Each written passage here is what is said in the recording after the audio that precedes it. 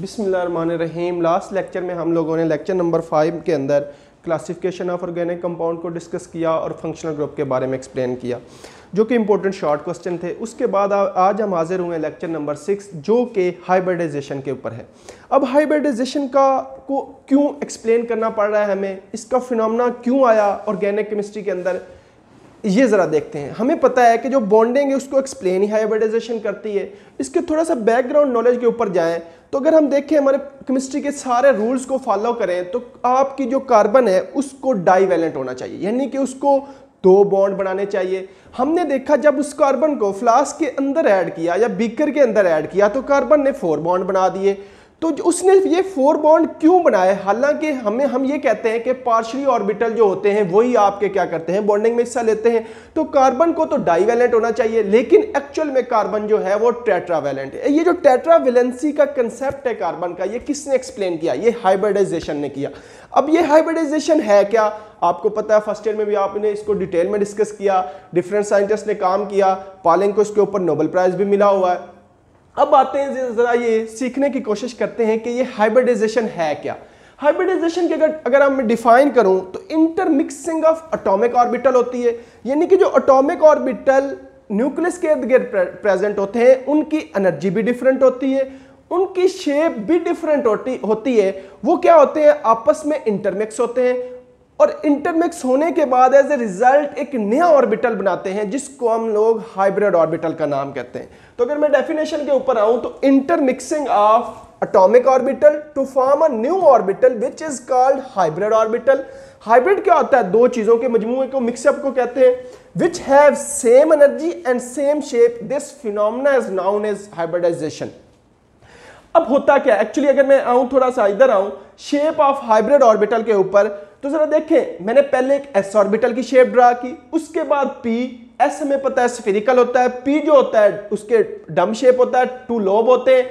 जब ये दोनों की एनर्जी डिफरेंट है, दोनों की शेप डिफरेंट है, जब इंटरमिक्सिंग होते हैं, इंटरमिक्स होते हैं तो एक नया ऑर्बिटल बनाते हैं जिसको हम हाइब्रिड ऑर्बिटल कहते हैं। हाइब्रिड ऑर्बिटल जो होता है उसका एक लोब बड़ा हो जाता है जबकि एक लोब छोटा हो जाता है। तो ये मैंने एक शेप ड्रा की हाइब्रिड ऑर्बिटल की। अब आते हैं जरा वापस के हाइब्रिडाइजेशन की नीड क्यों है। वही पुरानी बात मैंने जो पहले डिस्कस कर दी कि कार्बन जो है वो डाईवैलेंट होना चाहिए था, लेकिन होता क्या है, टेट्रावैलेंट। इसी को बुनियाद बना के हाइब्रिडाइजेशन का कंसेप्ट इंट्रोड्यूस किया गया, जो कि इनऑर्गेनिक में भी है। और ऑर्गेनिक में हम चूंकि ऑर्गेनिक डिस्कस कर रहे हैं तो हमें ऑर्गेनिक के लिए कार्बन को डिस्कस करना पड़ेगा। अब 2-4 इंपॉर्टेंट पॉइंट है हाइब्रिडाइजेशन को पढ़ने के लिए। वो क्या है कि total number of atomic orbital is always equal to total number of hybrid orbital. क्या मतलब, जितने total number of atomic orbital होंगे वो इंटरमिक्स होंगे, एज ए रिजल्ट उतने ही total number of hybrid orbital बनेंगे। दूसरा पॉइंट मैंने मेंशन किया, hybrid orbital always form a sigma bond, यानी कि जो हाइब्रिड ऑर्बिटल बनेगा वो हमेशा हमेशा सिग्मा बॉन्ड बनाएगा। It will never form a pi bond. Unhybridised orbital always form a pi bond. जबकि शेप की बात मैंने पहले ही डिस्कस की, एस ऑर्बिटल है, पी ऑर्बिटल है, दोनों की शेप डिफरेंट है। ये पी जो मैंने बनाया ये पी एक्स हो सकता है, पी वाई हो सकता है, पी जी हो सकता है। ये अकॉर्डिंग टू प्लेन जिसके ऊपर प्रेजेंट है उसके मुताबिक होगा। तो ये दोनों मिक्सअप होंगे, एक नया ऑर्बिटल बनाएंगे जिसको मैंने हाइब्रिड ऑर्बिटल का नाम दिया। इसका एक लोब मैंने बड़ा मेंशन किया, दूसरा लोब छोटा मेंशन किया। अब type of hybridisation on carbon atom, हमारी बुक में sp3, sp2, sp, ये 3 टाइप है हाइब्रिडाइजेशन की कार्बन एटम की बुनियाद के ऊपर। अब एक बात इधर ज़हन नशीन कर लें कि जब इस हाइब्रिड ऑर्बिटल को कार्बन एटम के ऊपर बनाएंगे तो हमेशा आपका छोटा लोब खत्म हो जाएगा, ओनली हम बड़ा लोब बनाएंगे। क्यों? क्योंकि ये जो मैंने पॉजिटिव साइन शो किए इन ऑर्बिटल के अंदर, ये आपके प्रोटॉन नहीं है, ये एक्चुअली प्रेजेंस ऑफ इलेक्ट्रॉन को शो कर रहा है। ये पॉजिटिव साइन ये इलेक्ट्रॉन को शो कर रहा है। ये पॉजिटिव साइन आपका इलेक्ट्रॉन प्रेजेंस ऑफ इलेक्ट्रॉन को शो कर रहा है। ये नेगेटिव का मीनिंग क्या है कि इधर इलेक्ट्रॉन प्रेजेंट नहीं है। तो इसलिए जब हम इसको किसी भी एटम के इर्द-गिर्द अरेंज करते हैं एटॉमिक हाइब्रिड ऑर्बिटल को, तो उसका बड़ा लोब जो हम बनाते हैं जबकि छोटे लोब को खत्म कर देते हैं। क्यों? क्योंकि उसके अंदर इलेक्ट्रॉन नहीं है, उसने बॉन्डिंग में हिस्सा नहीं लेना होता। तो इस वजह से हम कहते हैं कि इसके ओनली बड़े लॉ को डिस्कस कर लेते हैं। अब जरा आते हैं जरा मेन इसकी टाइप के ऊपर। ये तो एक थोड़ा सा बैकग्राउंड नॉलेज था जो हम डिटेल में पहले भी पढ़ चुके हैं। अब आते हैं जरा टाइप ऑफ हाइब्रिडाइजेशन। पहली है sp3 हाइब्रिडाइजेशन। sp3 नाम से पता चल रहा है कि इसके अंदर एक कार्बन एटम, एक आपका s ऑर्बिटल होगा और p के 3 ऑर्बिटल इंटरमिक्स होंगे। तो एज ए रिजल्ट एक नई टाइप के ऑर्बिटल बनेंगे जिनको हाइब्रिड ऑर्बिटल का नाम कहेंगे। अगर इनके अंदर आपका s जो होगा वो 25% करैक्टर उसका होता है, जबकि p का 75% करैक्टर होता है इस हाइब्रिडाइजेशन के अंदर। अब कार्बन की मैंने इलेक्ट्रॉनिक कॉन्फ़िगरेशन लिखी एट ग्राउंड स्टेट। होता क्या एक्चुअली हाइब्रिडाइजेशन होती कैसे, मैंने लिखा 1s2 2s2 2p2 जिसको मैंने ऑर्बिटल फॉर्म में मेंशन कर दिया। अब हमें पता है सारे रूल्स हमें कहते हैं कि सबसे पहले लोअर एनर्जी को फिल किया, फिर हमने हायर एनर्जी को फिल किया, फिर हम कहते हैं हुनजुर में कहता है कि सबको इकट्ठा ना करो, ऑपोजिट स्पिन होनी चाहिए, पालिया में कहता है, वही सारे रूल्स हमने फॉलो किए। अब उसके बाद कार्बन हाइब्रिडाइजेशन का फिनोमेना एक थ्योरी है, उसको एक्सप्लेन करते हैं कि एट एक्साइटेड स्टेट, यानी कि एक्साइटेड स्टेट के लिए इसको एनर्जी चाहिए। वो एनर्जी किधर से आती है जरा बाद में डिस्कस कर लेते हैं। अब पहले कार्बन की electronic configuration eight ground state हमने देखी है, हमने मेंशन कर दी।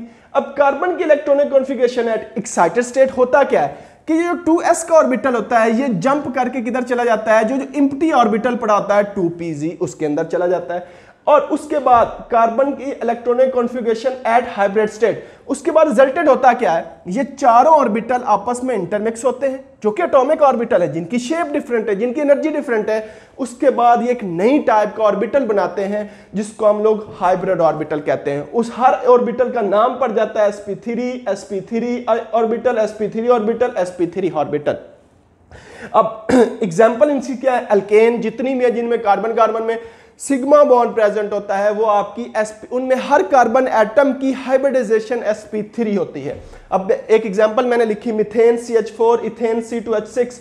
अब मिथेन की मैंने शेप ड्रा की, ये कार्बन जो है आपका सेंट्रल एटम है, इसमें अगर हाइब्रिडाइजेशन को मेंशन करूं तो वो क्या है sp3 है, यानी कि एक s और 3 p के एटॉमिक ऑर्बिटल इंटरमिक्स हो रहे हैं। और कितनी टाइप के हाइब्रिड ऑर्बिटल बनेंगे, 4 टाइप के बनेंगे डेफिनेटली। जितने ही मैंने क्या कहा था एटॉमिक ऑर्बिटल होंगे उतने ही हाइब्रिड ऑर्बिटल बनेंगे। अब ये मैंने मेंशन किया, वो मैंने एक हाइब्रिड ऑर्बिटल को कार्बन एटम के ऊपर अरेंज किया और ये जो मैंने ग्रीन कलर के शो किए ये हाइड्रोजन को शो किया। ये सारे के सारे क्या बना देंगे, सिग्मा बॉन्ड बना देंगे। अब इनके दरमियान जो एंगल होगा वो क्या होगा, 109.5 का होगा। हमेशा sp3 हाइब्रिडाइजेशन जिधर भी होगी एंगल आपके पास 109.5 एंगल का होगा। उसके बाद हम ज्योमेट्री को अगर देखें तो sp3 की हाइब्रिडाइजेशन जो होती है उसकी ज्योमेट्री हमेशा टेट्राहेड्रल होती है। क्या होती है, टेट्राहेड्रल होती है, यानी कि आपके पास 4 कोने बनते हैं। क्या बनते हैं, 4 कोने बनते हैं। तो इस तरह आज का हमारा लेक्चर भी कंप्लीट हुआ। कल हाजिर होते हैं अगले लेक्चर के साथ, यानी कि टाइप ऑफ हाइब्रिडाइजेशन sp2 और sp के साथ। Stay home, stay safe. अल्लाह हाफिज़।